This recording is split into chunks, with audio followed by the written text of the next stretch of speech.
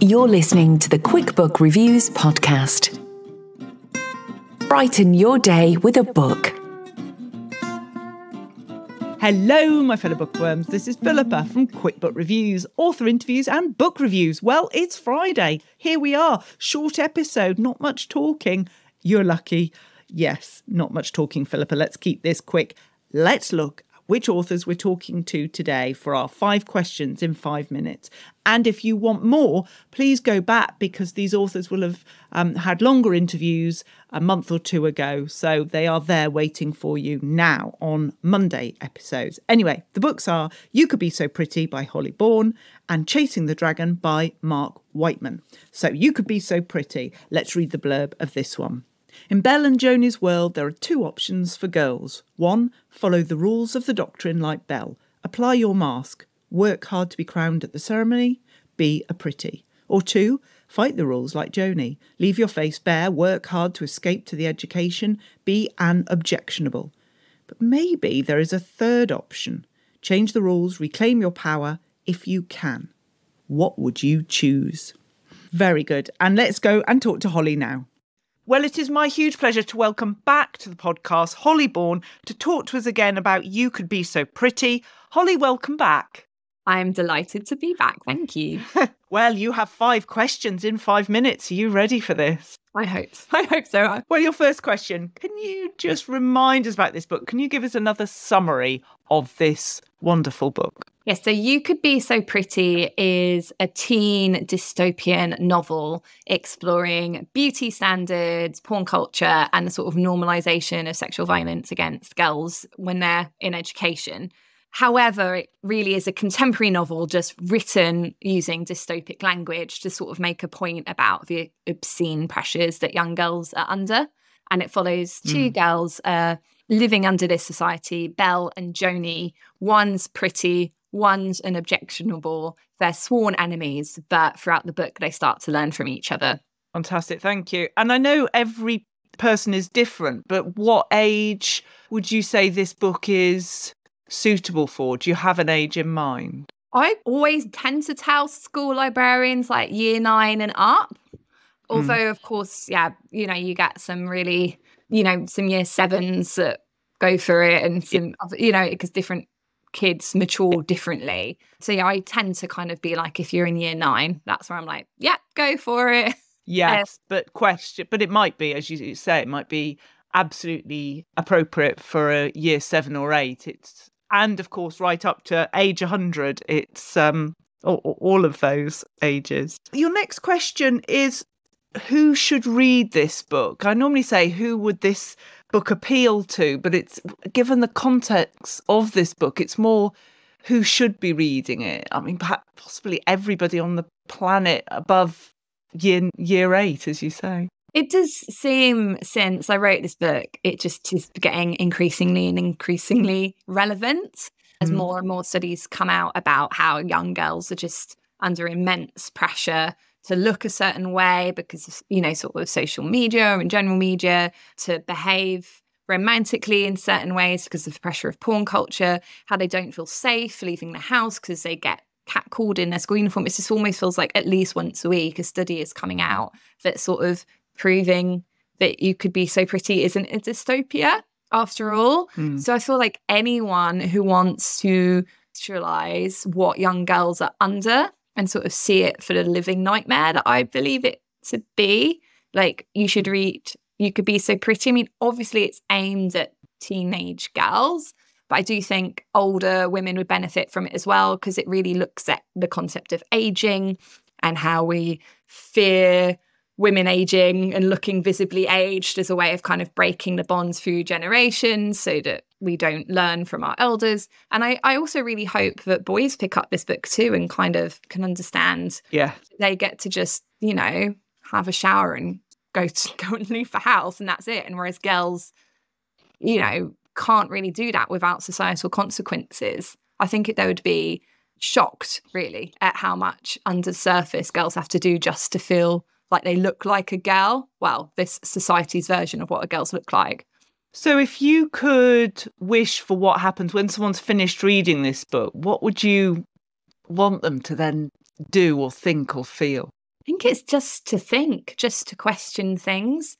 I really hope this book doesn't take any judgment on any stance of whether it's wrong or right to wear makeup or wrong or right to get cosmetic surgery. I just hope it educates people about the reasons why somebody might feel compelled to do that, and to kind of be judgmental of the higher power structures that that make young people feel that they have to do this, rather than attacking anybody who is complying with beauty standards. To sort of see us all as the victims of the society and fight the power, not the victims, as it were, is what I kind of really hope. And just sort of, I think since I've written this book, I kind of see the doctrine everywhere. I just see, like people just with full face makeup going to the supermarket. You're just like, what's going on? Nobody can see you. It's just, and how people feel women feel they can't go to work without a full face. I think Hillary Clinton wrote in her autobiography, I can't remember the exact number of hours, but I think she worked out it was like about 2 weeks of her life she spent in hair and makeup just on the campaign trail to try and be president of the United States of America, because she knew that if she'd went out with just her face, like that would be the news and nobody would listen to what she was having to say. It's just sort of, you just start seeing it everywhere. And I think that awakening and awareness is the first time to start trying to break free from some of it and sort of see how dark it is that we're being sold lots of these creams and potions or sexual pressures. They're being sold to us as, it's really empowering, treat yourself, rather than, actually, I can't not do this, otherwise society will reject me. Yes, treat yourself by not doing it rather than having to do it. Well, we come to the final question, which once more is a rather flippant way to end what is a most powerful book, but I'll ask it. When we talked last time, we were talking biscuits, and you actually weren't consuming biscuits when you wrote You Could Be So Pretty, but it was by the highly approved Cadbury's Easter egg, so that's absolutely fine. The question this time is, what drink was powering the words, Holly? Again, I was pregnant when I wrote this book. Even though I am usually an oat milk latte person, I just got obsessed with cow's milk, and I was downing like 3 or 4 pints a day. Oh, wow. It was just really strange. I just couldn't. It was like the closest I think I've ever come to having a religious experience was like drinking milk.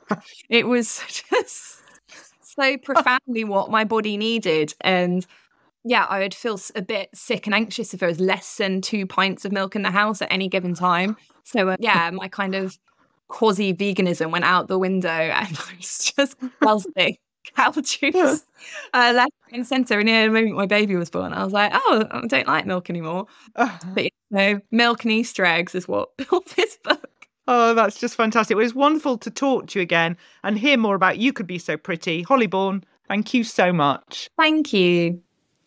Excellent stuff. And let's move on to Chasing the Dragon by Mark Wightman. And let me read you the blurb of this one. Singapore, 1940. A local fisherman finds the body of a missing American archaeologist. Detective Inspector Betancourt of the Singapore Marine Police is first on the scene. Something doesn't quite add up. He finds out that the archaeologist, Richard Fulbright, was close to deciphering the previously untranslatable script on a pre-colonial relic known as the Singapore Stone. This was no accidental drowning. Is there more to this case than archaeological rivalries? Betancourt also discovers that Fulbright had been having an affair. He is sure he's onto something bigger than just academic infighting. In his investigations into the death, Betancourt finds his own life in danger, and now he has also put himself on the wrong side of British military intelligence, and he is unsure which set of opponents he fears the most. Well, let's go and talk to Mark now. It is my huge pleasure to welcome back to the podcast Mark Wightman to talk to us again about Chasing the Dragon. Mark, welcome back. Hello. Well, you've got 5 questions in 5 minutes. Are you ready for this? I'm ready. Here we go. First question, can you summarise this book for us? Yeah, so Chasing the Dragon, it's set in 1940s Singapore, so colonial era Singapore, just prior to the Second World War. It involves a Eurasian police detective named Max Betancourt, who comes across the body of an American archaeologist who, on the face of it, appears to have drowned. But when the autopsy is carried out, he's found with 2 large balls of opium in his stomach, which sets Betancourt's antenna off, and he is off on the case of who is this man? What was he doing in Singapore? What was an archaeologist doing in Singapore? And most of all, how did he come to have 2 balls of opium in his stomach? Excellent. The next question is, who would this book appeal to? Who should read it? I think, hopefully it'll appeal to anyone as a story, as a crime story, as a mystery. I refer to them as mysteries. I think it'll appeal to anyone who likes that sort of thing. But there is a good dose of a history of a place that maybe not a lot of people know about. So you'll find out, if you're interested in other places, you'll find out about Singapore, a bit about its history, and a bit about the opium trade in Asia. Fantastic. Thank you. Your next question, what do you want us to feel as we're reading Chasing the Dragon?